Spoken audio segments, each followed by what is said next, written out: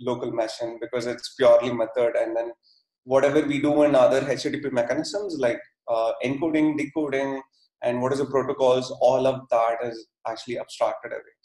And the client and server could be in any language, and you can generate code, and then like it's pretty easy to start a server and pretty easy to build a client, because all you have to use is a format called protobuf that we'll look into. So yeah, even before going into the details, let's look at why we need to use it. So basically, we have a lot of benchmarks defined outside. Like there is plenty of blogs which defines the benchmarks. gRPC has very low latency compared to the HTTP, and when you talk about scale, the latency matters a lot. And when you have a scale of like 100k RPM or like a lot of transactions per second, then you really need to think about this as an alternate as well. And also, even it's not just any language like Python or Go or Java, but rather even on mobile clients, you can generate code from the contract which you define from protobufs. And so right now it has support for C++, Java, Objective-C for iOS, Python, Go, and a lot of other languages. So pretty much you're not tied to a particular language, just like HTTP in this case, you could say. So before diving deeper into the code of gRPC server and client code, you can think of protobufs as the format which you send, which is very similar to JSON, but it's actually the message formats which is transferred across the wire. But what it differs a lot here is the way it is structured. JSON is actually meant for users to read. Like it's actually like you can look at the data, so you can read it, and then you can make the request via Postman. But protobuf is a very compressed format and much smaller. It's actually like you have key value pairs, and then you can imagine keys are ordered by indexes, and then it's just like array with values on a high level. But we can look at an example. So in this case, right, like let's say your idea, like in this context and this whole context talk, I will talk about service, which you have some idea and then you want to submit to a server. And similarly, server responds you back with the list of ideas if you can get it. Like just idea crutch service, you can think of it like that. So user ID is a custom type, and title is a string type, and description is another string type. If you notice, all of the fields has indexes associated. So what it means is you can high level think of it like, okay, it starts with indexing, and then you can fetch a value directly from the index. So in the client side, I don't necessarily need to have the same field names, but rather if I have a string in the second value, I can directly access it as like my title, and then I can access the third index-based field directly mapping to some other field name. So the names doesn't matter, but rather what matters is the indexes. So, I mean, let's not dive so much deeper, but probably what you can think of as like, it's all bytes, like it's all pure bytes, whatever is transferred. It's not strings, but rather it's purely bytes. You can look into the details of encoding. It's actually takes very less space compared to JSON. Probably 50%. As the data that you're transferring grows a lot, your saving space becomes much more higher. Like you will save more space when you have a higher payloads. So yeah, and please ping me in chat if you have any questions, or if I have to stop at a particular point, so that it's much better. And given that gRPC is almost like defining a methods, and then you can send data across as a protobufs. Now, what it gives us more than HTTP is actually streaming. What it means is like we know HTTP 2 has some push mechanism, but as far as I've seen, like I haven't implemented because the adoption of that is very less compared to the gRPC with respect to streaming. Or let's say you have some particular order and you want to know the status of the order. Just you are making a food order and you want to know whether it is received or not. Generally, how we implement an HTTP-based system is you keep polling for the order's status periodically, like every 1 second or every few milliseconds. And if you have like, let's say 1 million users, every second, if you make a request, it's going to be like 60 million requests per minute, and it's going to be huge. But rather what we would want is whenever order status changed, you would ideally want a push mechanism from server. So I have created an order. The moment it's picked up or the moment it's delivered, I have to have a push mechanism. So which means all the clients are passively listening for the order status, and the server does the job of pushing the state whenever it's changed. So on a high level, yeah, that's it. So server streaming is actually server streams data to the client. Client streaming is actually client streams the data to the server, which is basically unidirectional, like just one way you keep sending data. There are some use cases for it. Bidirectional streaming is the best, where like you can imagine like a chat system. Somebody sending messages, producer, and then consumer keep reading, and then consumer also sends messages. So it's both directional, like you can send data. And the other part is unary, which is actually very similar to method call. You make a call and then you receive the response. So literally, if you want to replace a HTTP actual synchronous request, you can think of that as a unary call in gRPC. So gRPC gives you whatever HTTP gives. Also, along with that, you have streaming, which is much more. So yeah. So use cases, as I said, you can get rid of the polling, server push. It's going to reduce your infrastructure a lot and cost of its infrastructure, and much faster the system. Yeah, before going to watch out, I can show a small piece of code. Yeah, so if you have any questions, like before diving into the question, into the code, abstract level, please do shoot. I can take a minute. Hello? Yeah. Yeah, I have one question. Like, I'm not understanding how a client can call this function. Like, is it over HTTP, or like, I'm not able to understand how can I, like, Yes. I can make a HTTP request, but I'm not sure how do you call a function or. Okay, that I can show you in a bit. Okay. Like Yeah, then it's not. conceptually, if anybody has questions, please do shoot. If not, I can show you one particular implementation, and then how a client will make a call to server. I'll show that in a bit. Okay, sure, no problem. Cool. I'll assume nobody has questions in that case. Cool. So let me increase the font size. So very similar to what I've shown in the earlier slide. This is actually a protobuf which you define. It's sort of a DSL, not a like exact syntax to any languages, but rather on a high level. So protobuf have very different versions. Like that is not our objective. We can talk about it later. This is a Go package. What we say is, hey, the code which you're going to generate should have this as a package name. And this matters because when we refer the code, we refer it based on the package name, just like we do, right? And this is the body, just like our HTTP payload. If it was a JSON, this would be an object, and this would be two fields. Very similar, but this has orders, like some numbered, and then it's actually ordered. And it's actually another object, very similar. This is a nested object in this case. One careful thing is in HTTP, you can change contract, but if the client is not consuming, generally you do versioning there. But here you do versioning in a different bit way, because I cannot go and change the title to integer because there would be consumers running, but rather I will add a fourth field. Like you can never change the type of the existing fields, and also you can never reorder the fields basically. I mean, that's a high level, like, but I mean, that's a little deeper. Like once you use it, you will get to know, but probably we can talk about it later. So this is the message content which we're going to use, which server and clients is going to communicate. And repeated is very similar to list. So ideas is actually list of ideas. That's it. And idea response, I'm just sending an ID, like user ID.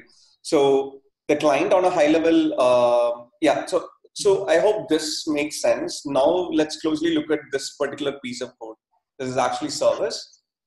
What we say here is, hey, this is a RPC call, remote procedure call. This is also a remote procedure call. And I have defined two methods. One is submit idea, and which takes the idea, like which is this single particular object. And the other one is get ideas, which like you ask list of ideas submitted by user on a high level. And if you say, hey, submit idea, if I submit it, what is it going to return? ID of the idea. Like, I mean, in database, you can create some ID or some unique ID and you can return it. And get ideas, you ask for users, it's going to return you a list of ideas. So this is the contract that you define between server and clients. In HTTP case, we just share Swagger or some other documentation, but you never have a very tight contract, right? And easily people could break it thinking that, hey, the field is integer, but rather people send float. So things could break, but here it cannot happen because it's all checked at compile time. You will know what I mean by that in a second, but on a high level, this is a service which has two methods, submit idea and get ideas. And underneath it handles all the, call over the remote and the protocol format, everything will be implemented by the generated code. So this is the protobuf. So now let me go here. So the structure of the repository is something like this, let's say. So I have a command package, and then within that I have a client, like just for the simplicity's sake, I've written the client and server in the both same places. And then I have a server which has like, which is gonna serve the responses. And this is the protobuf we have. So let's say, okay, I'm just gonna remove this file for now, ignore that. So this is the command that I will be running to generate a Golang specific protobuf contract. So what we saw was actually a very simple DSL file, but what we have to do is generate code particular to languages. So in this case, we are saying it's Go output, and in other cases, you can say Java or C++. So let's look at this. So if you notice, I don't have a pd.go file. Now I'll just run this. And then if you notice the difference is I have a different file called ideas.pd.go. And this is actually protobuf generated file. So let's just open this file and then look at the contents of it. So if you notice, right, like we had a idea protobuf. In case of Golang, it's gonna be a struct, and then this is generated. And if you notice here, the user is another struct which has ID and uint4. And if you notice here, like it's actually JSON, all that stuff is handled automatically. And what you generally do is not directly call the structs, but rather it has a methods on top of it. So what you could say is, hey, get me the title or get me the description, and which is what these fields are. So you will have getters and setters as well as the structs. So this you can think of, okay, you defined a DSL and then you have a struct with all getters and setters. This was the first part of it, but the second part is what matters a lot, which is actually service. Let me just put it here.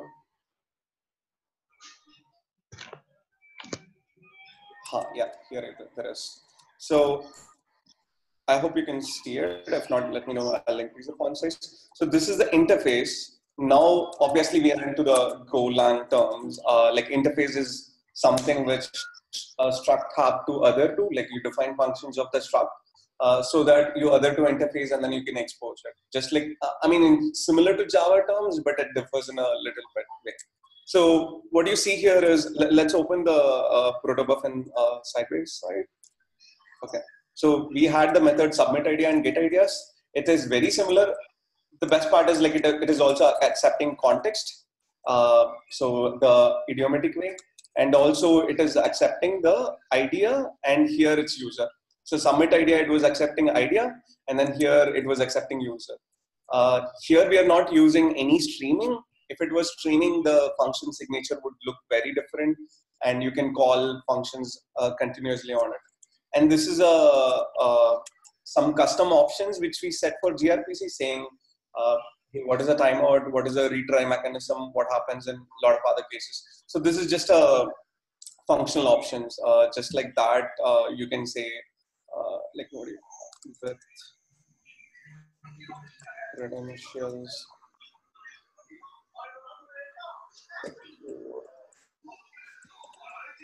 I think the options are in a different place. I'll show you when I show the actual client and server code. So you can pass in like, hey, both client and server have to talk in a HTTP secure format, TLS, with certificate encryption and decryption, or insecure calls, just normal calls. All this stuff you can pass it in the options. And yeah, so that's basically it. Like this is the interface, and all the encoding and decoding part is already handled, if you notice, because what you will be implementing in your server code is actually something which is othering to this method, which means you already have the idea struct with you. Similarly, get ideas, you already have the user, so you don't really need to encode.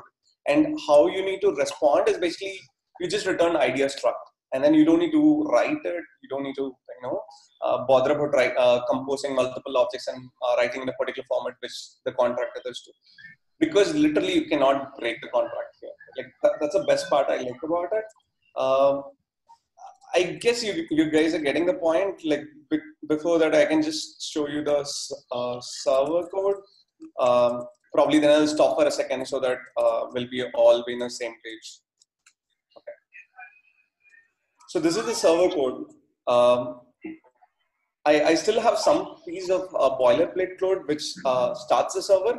But if you think of it, this is a service. I'm defining a service. And then I am adding two methods on top of it, which is actually submit idea, which takes a context and idea and returns idea response. And if you notice here, I'm actually using this. I'm inside the same package ideas, because of which it's simple. But if it was other package, you would have included something like github.com /ideas, and then you will be using ideas dot something, right? Input. So this would be the case in if it was a different package, but since it's the same package, like just for the simplicity, I've kept it like that. So you directly have the idea response and stuff. Okay. Yeah. Let me just close this file so that I can navigate. Yeah. So if you notice here, this is what it is referring to in the generated code actually. So it's referring to idea, and here idea response is also referring to that. And if you notice, I'm using some methods on top of the structs, so which means you directly have access to it. So this is a contract I'm adhering to. So I have get ideas and I also have a submit idea. So if there is no questions, I can tell about the context also. But like I hope you get the point that you define a contract of services RPC methods in the protocol, and then a server and clients, a server have to adhere to it. The client part I haven't shown you yet. So if there is any questions, just ping me in chat. So, yes. Okay. Yeah. Just ping me in chat if you have any questions. Yes. Cool. So. Hey Dinesh, sorry to. Yeah. I just wanted to let you know that we have a recording limit of 40 minutes in this session because it's a free Zoom session. So it might get interrupted. And at some point later on, Gaurav is going to share one more link in the chat to a subsequent session which we can continue on in case this gets terminated. Okay, sure. That's fine. Thanks. Okay. Okay. So again, like I'll try to wrap it up. Like I just wanted to give the high level context because Gaurav also have a subsequent talk. So. Actually, go ahead, Dinesh. Go for details. I might have a shorter talk. Okay, cool. Sorry. So, okay, I'll start with like 15 minutes probably then, and that should work. Okay, so. Sorry, to everyone who's in this meeting right now, please make a copy of the link and save it somewhere. Because once this meeting is over, maybe you might not even have access to the link. The link might also be shared on the Slack channel. Yeah, thanks. Okay, so this is on a high level, the server, and let's go into the look at the client. But before that, probably I can show the complete part of the server because that would make sense, I guess. Server main.go. So yeah. So if you notice here, obviously you have to register a particular service, and also in client side you will be searching for it. So here I'm saying, hey, listen to this particular port, like usual stuff, this net listen. But this is what it's going to differ. Just like HTTP server, you'll be creating a gRPC server.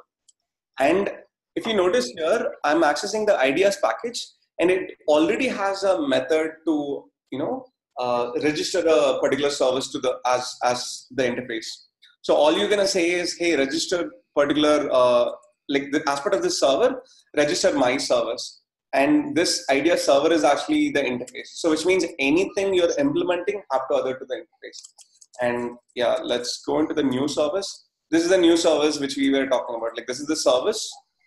I'm creating a new instance of this service, and then I'm registering it in the cool idea server. And I'm saying, hey, reflection register, and then that's it. Like the moment you register it, and then you can actually start the server, very similar to HTTP. So server.serve on a listen, which is actually the port and address configuration. And then I'm waiting for a stop signal and then stopping. But you can ignore all that. This is the main piece of code where you're creating a gRPC server, and then whatever service structs, which is othering to the two functions which we define in protobuf, you just register it here, and then you start gRPC server very similar to this. That's all. That's all. You have the servers up and running. So I will just, build it and then run it for you guys. Server, RM server, ls global, and then server. So now the port is listening. The server is actually listening on 9988 port, which we saw here. Okay. Let me show how the client is, making the call, and then we can probably look at the code. Like just business logic is very simple in this case. So let me stop the code. The client code is very similar. You're gonna make a connection. So obviously you have to know that, hey, which host it's running. So to your question, previous, like somebody asked a question, right? Hey, how am I gonna make a call? It is still very similar, as in you have to know the remote host, but it's just the way of calling is different. Like rather than building a HTTP request, the contract looks very similar to method, but rather you have to know where it is running. It could be a node or it could be a HA proxy, very similar to the HTTP services. But in client side, you will make a method call. That's it. So what you're going to say is very similar to what we saw as new cool idea server, the way it be registered. The generated code also has a client, the way of building client. And if you think of it, the contractors will be in common place, and both server and client will be sharing this generated code. If it is other languages, you will have a separate generated code for that languages, and you'll be using that client to make a call. But on on very similar nodes, like you have abstracted the transmission, encoding and decoding, right? So I'm creating a user object, like we saw, right? Like one was posting an idea for a user, and the other one was getting ideas for a list of user. So I'm creating a user, and then leave the context, all that stuff. And here, if you see, I have these two methods on, again, this is the same interface, right? So I'm calling submit idea, okay? And then I have the response and error. The error is the interesting part, because again, you are passing context and you are also getting error, which is very idiomatic. But what you get in the error is very specific gRPC code. Like, it's not HTTP status code, but rather gRPC codes that we can touch up in later sessions. And if you notice, for getting ideas, I again make a method call. That's it. So I'm posting an idea. I'm building for this particular user, saying, hey, this is my user. If people could see.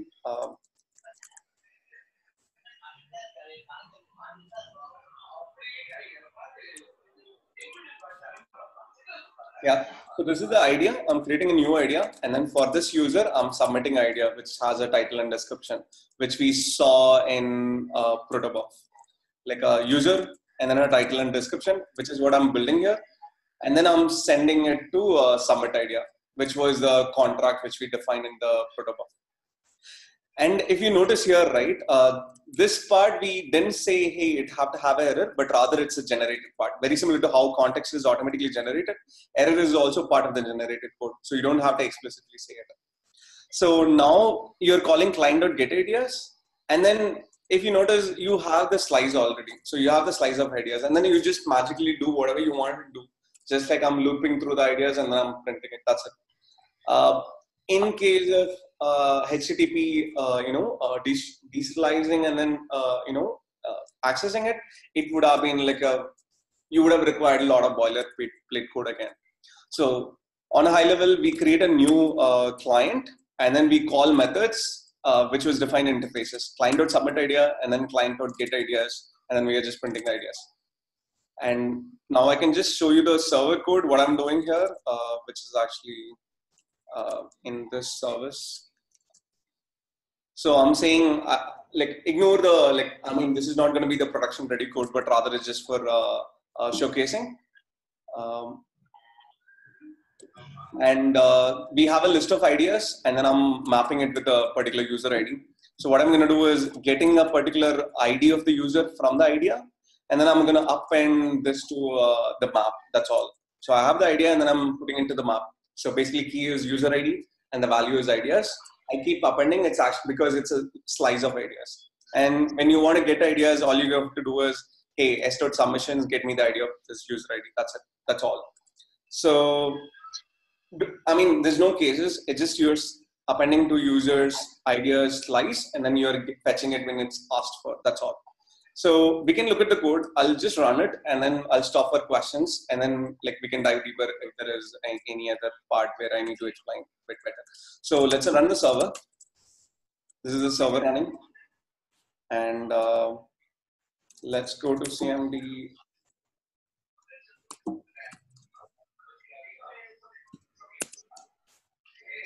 Client. I also have the client. Just 1 second. Sakti, APR, can you go put yourself on mute?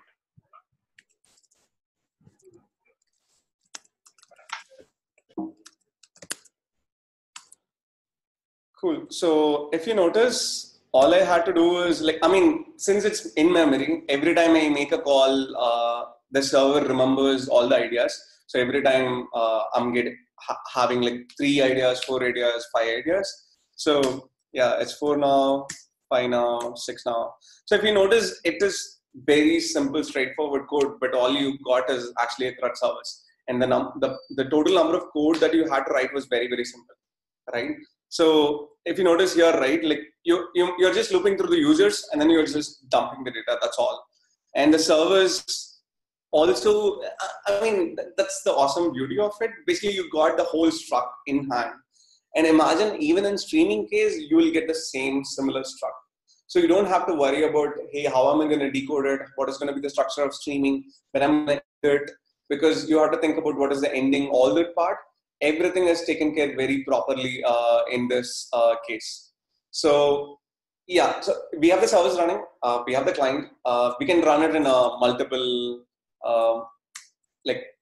just like multiple clients talking to the same server. But I think it describes what I wanted to tell on a high level. So I hope it made sense. If you have any questions, you can shoot me now. And there is some in order to use it in production ready level, there is few gotchas and stuff like that I can talk about. That's it. This is just a high level of introduction. We can go deeper into gRPC in later sessions. That's it. So I'm just looking for questions. Cool. Okay. There's no questions. I'll move on. So as we saw, gRPC is binary encoded format of the data. So which means you don't need to worry about how you're going to encode and decode. But also the part is how you're going to debug, right? In case of services, you would have used Postman and then sent JSON request and received the JSON responses, which is actually not possible in this case. So though it has a nice side of other part of it, but in general developer sense, you would have to write a simple client to call it and then see what is the response. You can't make requests. There are proxies to convert HTTP requests to a gRPC request. Where it helps is not for debugging, but rather you can write gRPC service tomorrow and then replace the existing HTTP service in your production system. And the clients wouldn't notice the difference, but server, you can slowly change stuff and then you can adopt the clients as well. And yeah, that's actually what's called bridge. There are multiple bridges, and Envoy is a very nice proxy. It's by Istio, I guess. And it also serves as a load balancer. So in case of HTTP request, you guys would have seen HA proxy. In this case, we can use Envoy, which understands the gRPC protocol. And the server push is actually like interesting, but what you have to keep in mind is anytime you have a streaming, you have an active connection going on. So which means if you have 1,000 clients, the server will have to handle 1,000 clients, which is actually 1,000 connections, which maps to file descriptors. Without proxy, it's going to be a big deal. Like before going into that, like, I mean, this is all something you have to consider. So if you're using a proxy, it uses something called multipluxing. With 5 connections, it can serve 100 clients, stuff like that. Again, this is all, I wanted to keep it high level because I'll not dive into the deeper details. We can go and talk about it later. So yeah, it gives us advantage, like whatever you get in HTTP, you get it, but rather it's much more faster, higher latency. You don't need to do versioning multiple URLs, but rather you keep adding fields.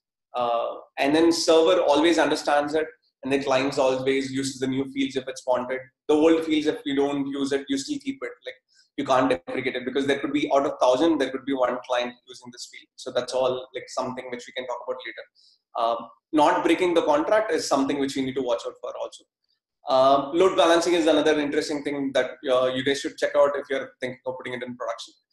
This is all again deeper conversation which we can have in a later point of time. But if you have any questions with respect to server or client code, I can take it now. If not, I'll close it for now. Yeah. So questions?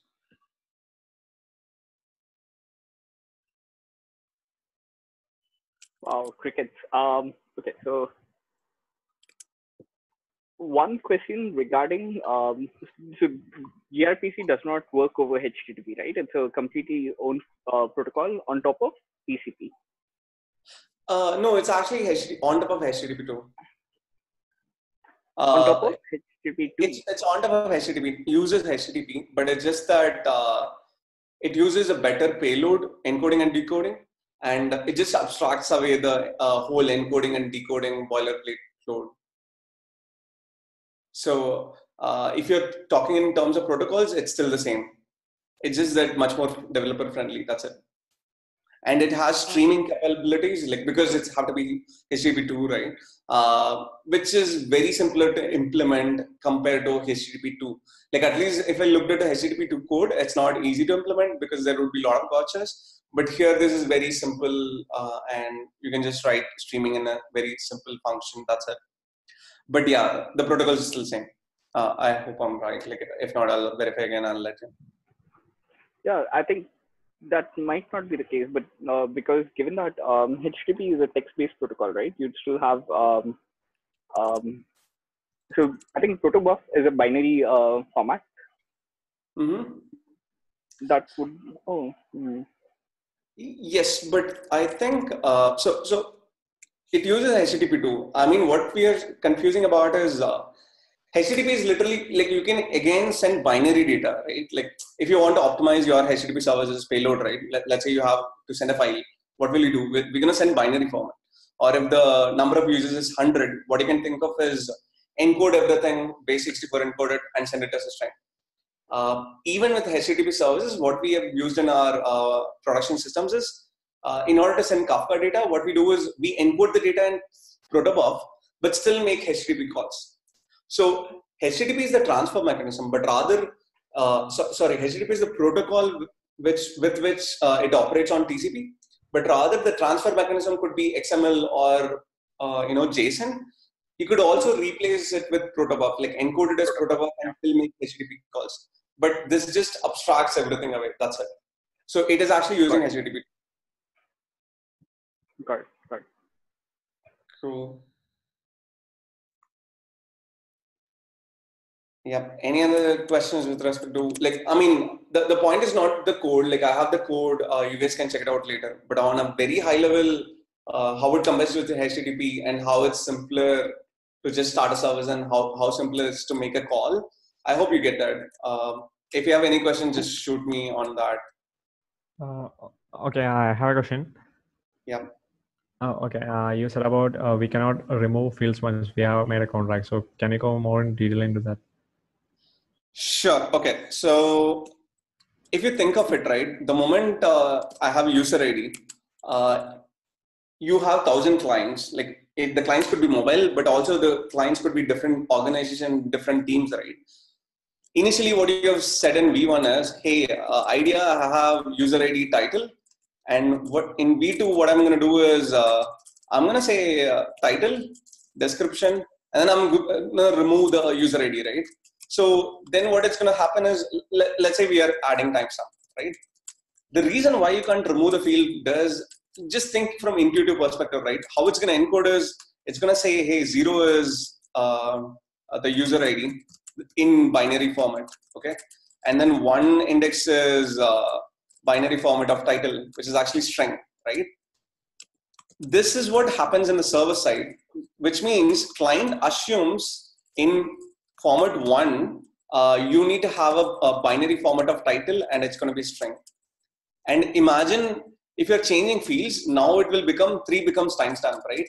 So in this case, 3 becomes timestamp, but the client wouldn't upgrade to V2 version. They can still be in V1 version of the contract. So which means they would expect user here and then string here and string, but rather you would be passing a timestamp, which is going to break the contract, right? So Okay. even in the existing HTTP APIs, right? Let's say you mentioned a particular JSON, you will not remove the contract. It's okay to add fields because it's okay to add fields because the client doesn't know about the field, and it will be work fine. I think in JSON case also it is the same, but we don't tend to do it. Generally, you add a versioning of V3 or V4, right? So in this case, it's just that like you have to maintain the order of indexes, and then on a high level you can say, hey, 0th index is custom type, and first index is string, and second index is string, which is actually what's going to happen underneath. Like it just indexes, based on indexes, it's going to send the encoded format of the data. You really do not need key and values because the key is actually known in this client side also because it shares the contract. So the whole point of JSON with long key names, it's gone, and basically 50% of space you're saving it in that case. So on a high level, you get the point, right? Like you're transferring data across a slice, and each index is a struct, let's say interface, and each and everything has a same type across client and servers. So you can add field, but you cannot change the existing type. Yeah. Okay, thank you. So this question actually raises one other question. So you mentioned you use Kafka, right, internally. So you'd have messages from different versions going into the Kafka queue, and probably sometime later the services would be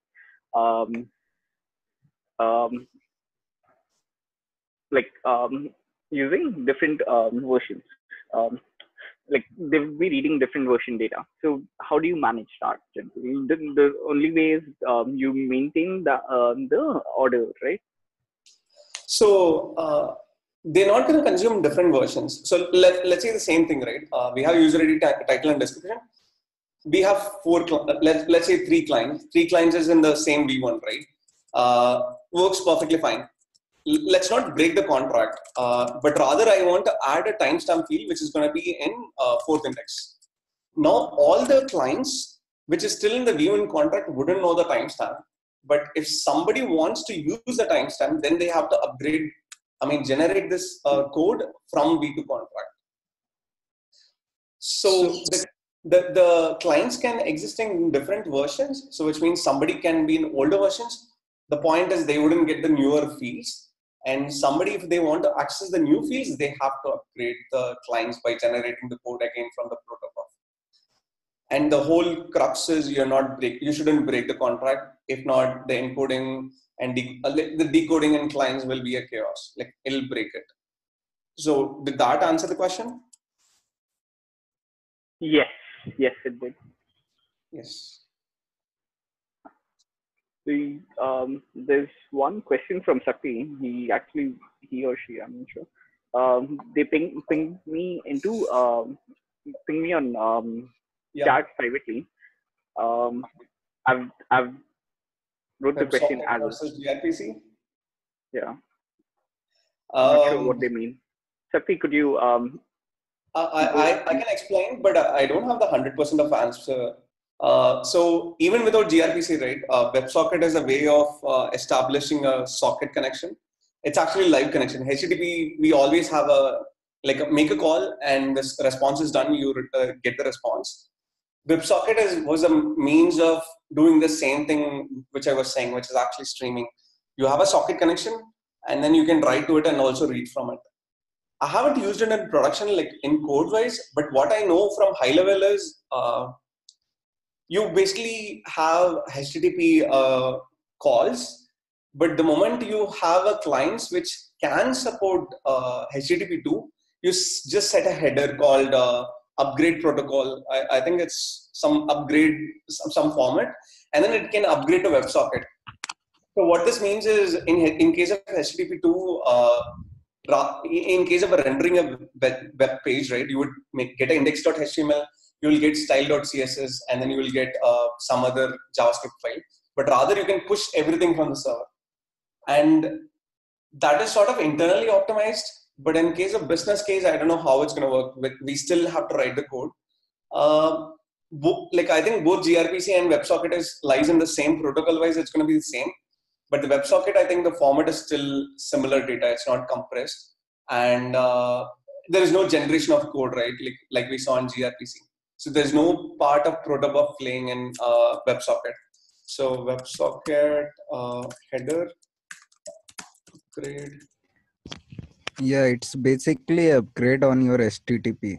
Once Correct. you send, so it sends and it has its own protocol there to send, and it's if you see it has RFC standard. You need to send a upgrade header also. Means there is a UDID code you have to send, and then you can establish a bidirectional communication over it. Yes, on a high level, if you used it like that, that's what it means. Like the client can upgrade to it so that it becomes faster. But I haven't tried with streaming at all. Like probably, I'm also interested in the same topic. I'll explore. Probably will do it as a separate talk. Yeah. Okay.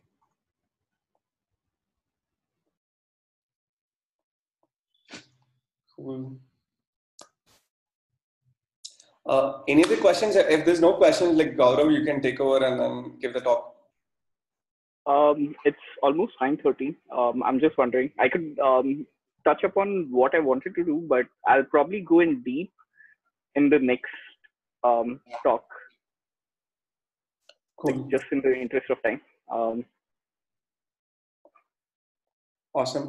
Yeah, you can take over. That's all I had. I will share the links and all. Like we can probably talk and chat. Gaurav, to you. You'd have to. Yeah. Thanks.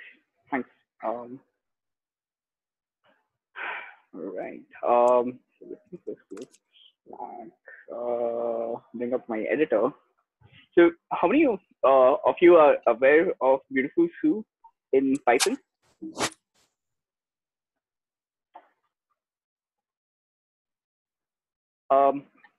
Sorry, I can't see the hands or anything. You'd have to actually speak up. I'm assuming most of you are familiar with Python's Beautiful Soup library. Yes. We have something similar for in Go called Soup. So this is by Anas Khan. He has written a nice little library which brings a lot of the features from Beautiful Soup into Go. So I've been using this for toy programs and hi, yeah. Hey, sorry to interrupt you. Hey, can you increase your font size a bit or reduce the resolution? Yes. This must be better. This is better? Yeah, it is. Thanks. Awesome. So one thing about Beautiful Soup and Soup are HTML parser libraries, parser and scraping libraries. They help in so given the example, so you have a web page. It basically pulls it, and you can actually navigate through the XPaths to work on the data underlying HTML structure. You can't manipulate DOM, but you can access the data which is embedded in the DOM. So that's the goal of Beautiful Soup and Soup library. So the Soup library is kind of underdeveloped right now. It has a few bugs, a few edge cases which needs to be fixed. And I was hoping to do that as a live coding today. I'll probably do this next week. I'll probably go deeper into this next week, but I'll just, for the sake of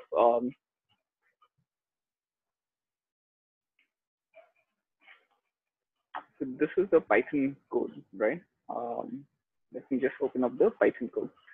So this is the HTML document which we have, and we are trying to get the text of one particular element inside this DOM structure. When we are trying to get the text, it should show up as to a JSP page. I'm not sure if you guys are able to see my screen. If you're able to. Yeah, it's fine, visible. Yeah, go on.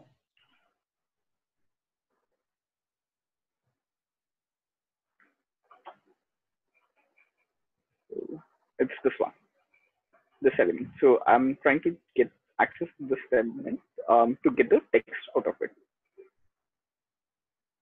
So Beautiful Soup in Python handles this perfectly. When you do a print of soup.findUL and the first li element of it and get the text, it gets the text of the nested A tag as well. Whereas what you have with the Soup library,